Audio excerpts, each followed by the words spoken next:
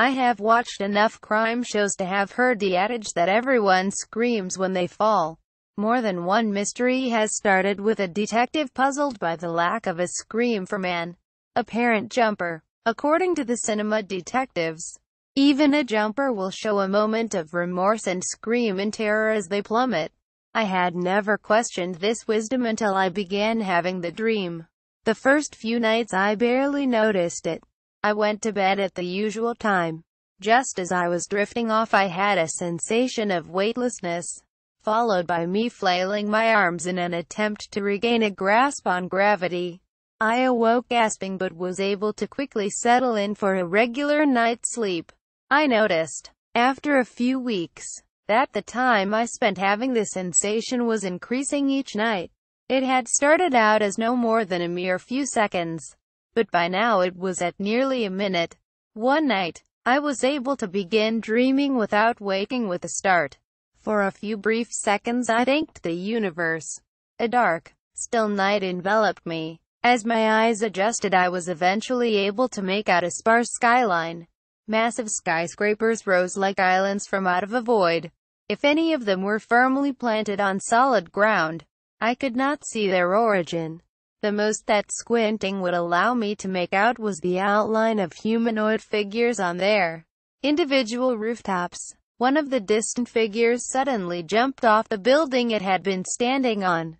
Helplessly, I watched as it fell until I could no longer distinguish the figure from the surrounding blackness. When I bent my neck in a vain attempt to find some salvation for the figure, I suddenly saw the rooftop ledge that I was standing on. My foot slid off the ledge with a knowing curiosity, and I woke up, having been dreaming for exactly 1 minute.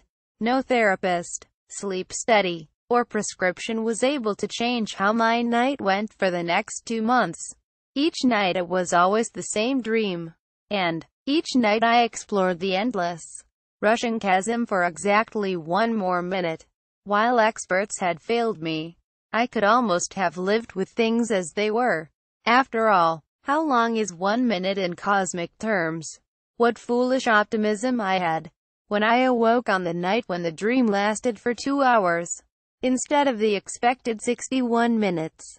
I finally began to understand. My existential crisis was apparently somehow also vaguely exponential. Seconds became minutes. Minutes became hours. My mind shuddered at the mathematical implications.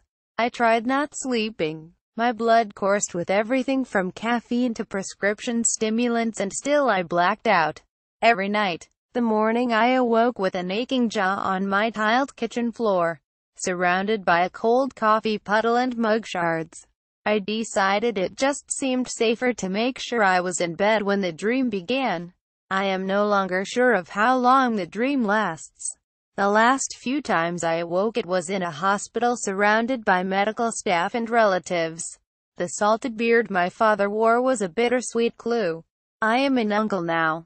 How big will the rascal be when I see him next? How many more times will I be greeted by my father? If I am to enjoy this day of freedom, I don't want to spend my brief pardon writing this message.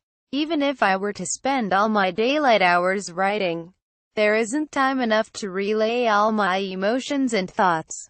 My thoughts are my only cellmates during the constant plunge.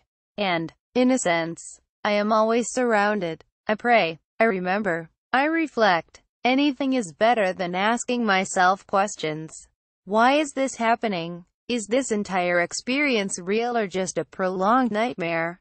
Am I in a semi-lucid coma?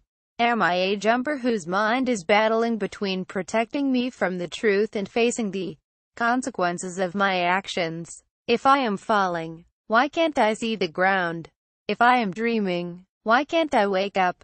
If I am awake, why can't I scream?